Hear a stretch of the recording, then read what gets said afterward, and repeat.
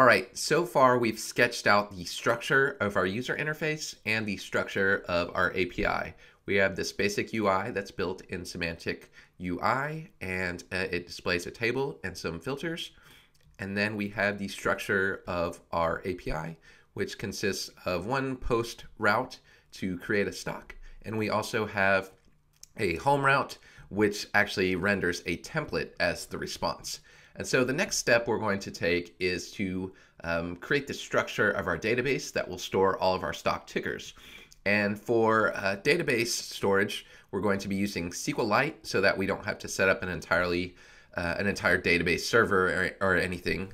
We just want a self-contained database like SQLite because it lives right there on disk. And we're not going to have like millions of records in this. It's only going to be maybe a few thousand tops. And so this is perfect for our purposes, and it's much easier to set up and get started. So if we go to the FastAPI documentation, and you click on Tutorial User Guide, you'll see, if you type SQL, you'll see the section on relational databases, and we're going to use SQLite as our relational database. And if you scroll down, it actually shows you how to configure SQLAlchemy, which is the object relational mapper that we're going to be using. Earlier in our requirements.txt, you'll notice we installed SQLAlchemy already, so make sure you've already installed that Python package. Now, this is pretty much the same for all applications. There's nothing special about our database connection. So we can pretty much take this exact code and put it in our application. So this is create the SQLAlchemy, so import SQLAlchemy. So I'm going to create a new file. I'm going to call it database.py. And if you put this in, you'll see we import the engine and a session and a base. And so a SQLAlchemy expects a URL that tells it about how to connect to the database. So if we're using a database server like Postgres or MySQL, so this is commented out, you would need a username and password and a host name and a database name like that. But we don't need that. We just need a SQLite URL format. So this is a SQLite database, and then you tell it what the path to the database file. And so I'm going to call this stocks.db. So you'll type stocks.db like that. And when SQLAlchemy creates this database, you'll see a file on the hard drive called stocks.db. And then this is pretty much the same everywhere. You create an engine and a session and a base, and I'll show you what that is in a moment. But a session is essentially, it's like the intermediary for your connection to the database. You can add new objects and then commit records to the database and query the database using it and so forth.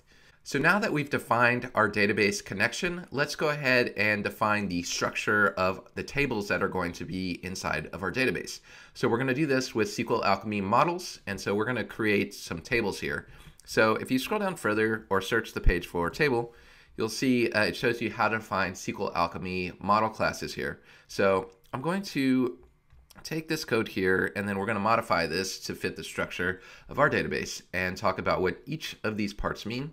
So I'm going to copy this, and I'm going to create a new file called models.py, and this will store all of our database models. And if I paste this in, you can see what's happening here. So we're importing some data types from SQLAlchemy. So what our database table needs is a bunch of columns, and each of those columns have a certain type. And we're going to be storing mostly some strings and some numeric data. So let's go ahead and do that. So we don't need any database relationships because we're only going to create one table. So we can delete these relationship lines. And from database, you see we're importing base. And so in database.py, we have a declarative base here. And so all of our models are extending the base model here. So we're going to have a table, and we're going to call the class stock and give it a table name of stocks. All right. And then we're just going to define all of the columns in our database. So for a stock table, we just need a table name, and we're going to have an ID. So this will just be a unique identifier, which will be our primary key. And so what that means is every time we insert a new stock record, it's going to auto increment this ID, and we'll have a unique way to reference that one particular stock record automatically. And so let's go ahead and create some columns that we're going to need. And so we'll use this structure here. So I'm going to comment these out for a second, and we can just make sure we follow this pattern. So what we're going to need for a stock, we're going to want a stock symbol. And so that'll be a column, and that's going to be a string. And then we're going to use unique equals true because each stock is going to have its own unique symbol. And we can do index equals true. All right. And then we're going to just store, all we're really doing is storing a bunch of numeric attributes of each stock. So I'm going to import the type numeric. So I'll type numeric there. And no, we're not storing any integers, so we can keep it like that. We don't need foreign key, and we don't need booleans. So we only really need columns that are string and numeric. And so let's go ahead and define a bunch of columns. We're going to have price is a column, and that can be numeric. And we defined the number of decimal places we need. So the price is probably never going to be that high, but we're going to say we need 10 numeric places in front of the decimal and then 2 afterwards.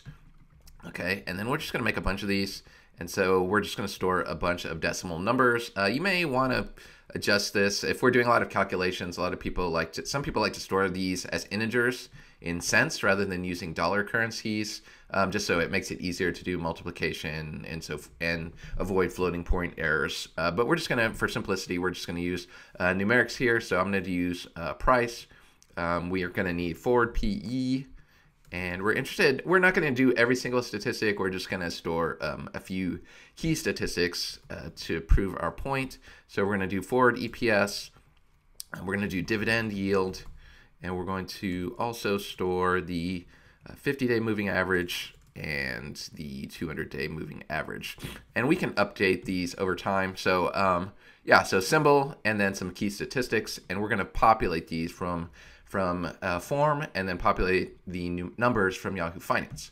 And so that's our table. Oh, we do need integer because it's used for the primary key, so I'll put that back. All right, one more thing, you'll see there's an issue with importing here. So it's not finding this base that's in database.py. What I need to do is add an init.py like this at the top level so that this is recognized as a Python package. And then I'm going to delete that dot. So database is in the same folder as this models.py, so it should be able to find it now.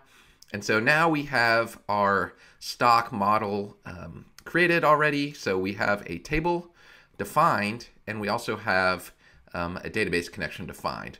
But we haven't actually created the database or created the table yet. We just have a structure defined. So how do we actually create the table? So we'll let SQLAlchemy do that. So we're going to go back to our main.py.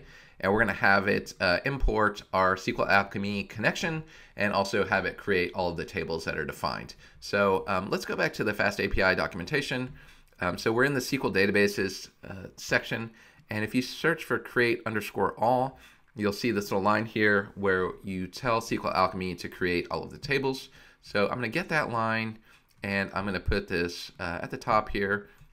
So models.base metadata create all. So we extended the base model for all of the models that we created, and SQLAlchemy is aware of all the database models, and we also created the engine earlier.